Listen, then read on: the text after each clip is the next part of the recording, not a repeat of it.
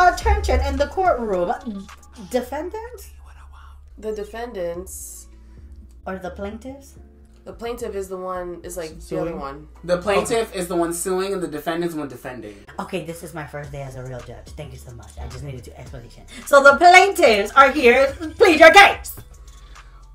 Why are you suing this big fat bitch? Your Honor, we're suing this fat hoe because she's unfair, she's unbiased, and she can't read. That is not true. Listen, this bitch came out in a terrible yellow outfit and she still got a 9 from her. Oh, oops.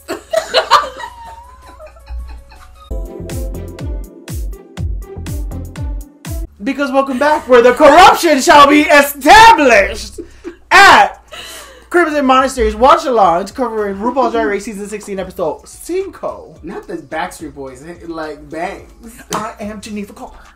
Backstreet's back. All right. And we're better than ever. So we have the girl group episode.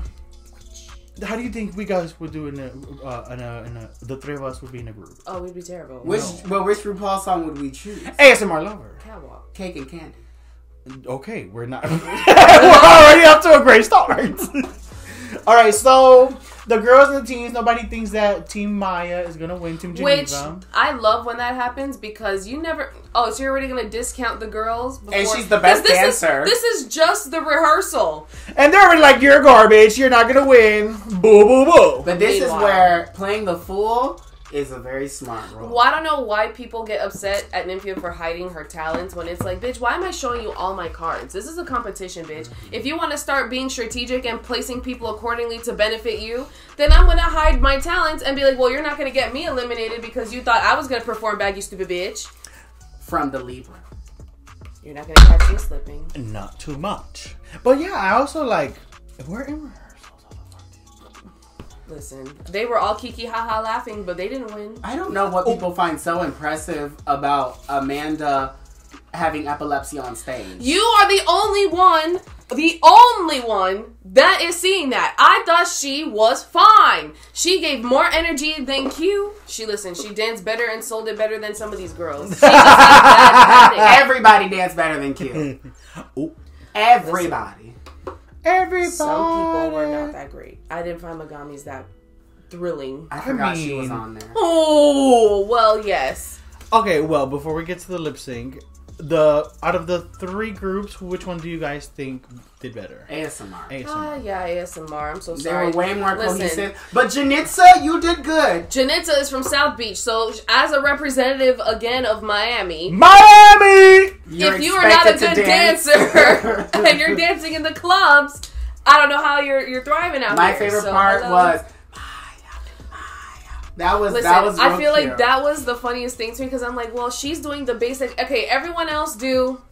And they do the drag queen windmill. And then the windmill, and that's it. And guess what? She's like, I'm going to do the opening number and get this party started. And I'm like, you know what? Bitch. Period. Correct! I mean, I was going to say, because, girl, the one I would not have wanted was fucking Courage to Love.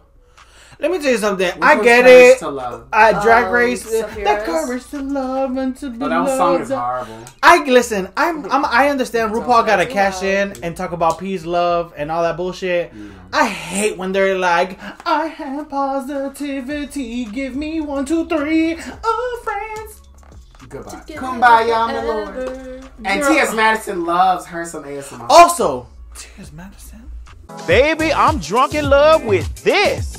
She looked really good. Oh, she looked fantastic. I love the bantu knots and then a nice stylish thing. Like, that's real cute. It's giving 9.5 for me. Because I was like, mother eating. And we get motherfucking T.S. Madison again next week. And she looks like a mermaid. I'm excited for T.S. Madison. So, okay. Drama now. Drama. This episode. So, I feel like Plain Jane... Some of these girls, like Q for me, I'm like, did we need to go up and like talk about and hash things out with First of all, Q, icon for being like, you won, but let me cry because I got second place. It is giving kind of hard. I know see the issue. It's giving Lucy LaDuca, but I won 1,400 mini challenges. Yeah, and it's like, I understand, like, okay, you feel defeated, you feel whatever, but it's like, girl, you are high safe. Everyone else is doo-doo mid-tier. on the bottom. Like, where else do you want to be? I can empathize that, like, you feel deep feel how you feel, but keep it to yourself. That, like, the win is right there for you. You feel that you're so close because you don't see how much better the other girls are than you, which is great. But, like, I don't really see why it's invalidating.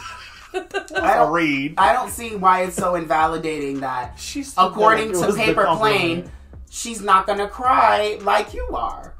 You know? I don't know. And it's also like, so what are we looking for? An apology? And what's the fat hoe's name? An apology for what? Because she was saying, like, she invalidated her feelings.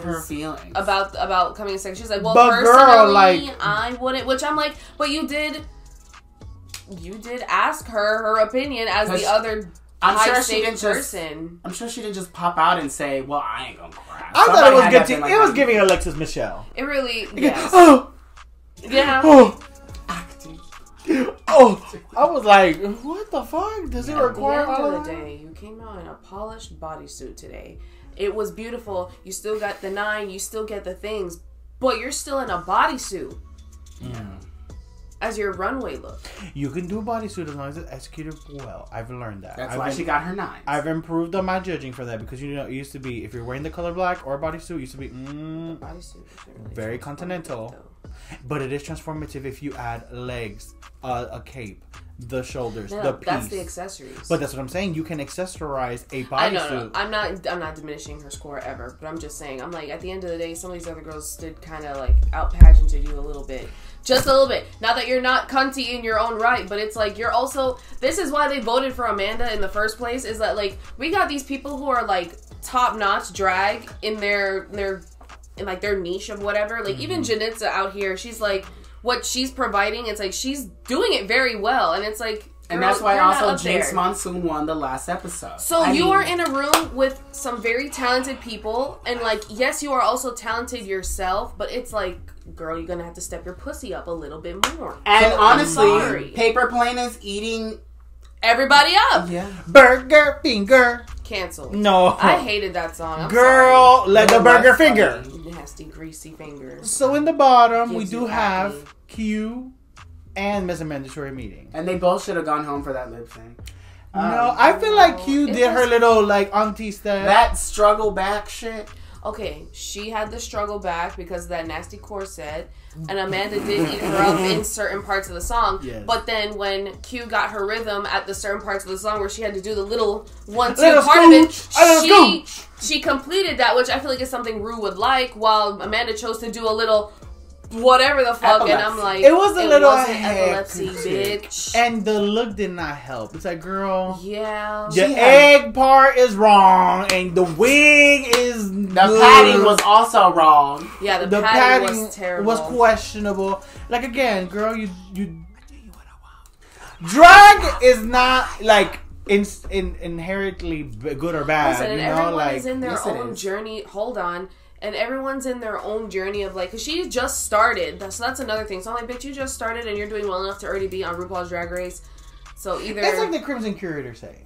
All art is valid. Yes. But not all art is good. Wow. And that's okay. I enjoy bad art. I will say, her makeup does give theater because it's... Girl, that mug was always painted for dust. Plasma and Q are already there in that category, too. They're just a little bit more polished. Oop.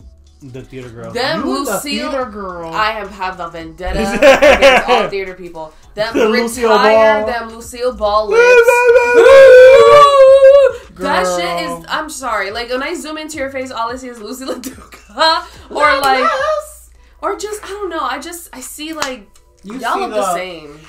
Well, with that though, we do have to say goodbye to a mandatory meeting. I will say, bitch, I would have had to hop off the floor and land on my neck and let the life just drain out my body if I had gone home before a bitch that had read me to my face every fucking episode and me not have to gut punch her in her fucking stomach. But well, she did have her little moments of mouthing back. She wasn't no victim. Right. Like, she wasn't leaning too much into it and crying and doing all that. She just... You know, especially like being picked last, for example, there was no crying there. She said, "Well, on the show, y'all, like, come on." On the show, you do get one crumb from me because you always stood your ground.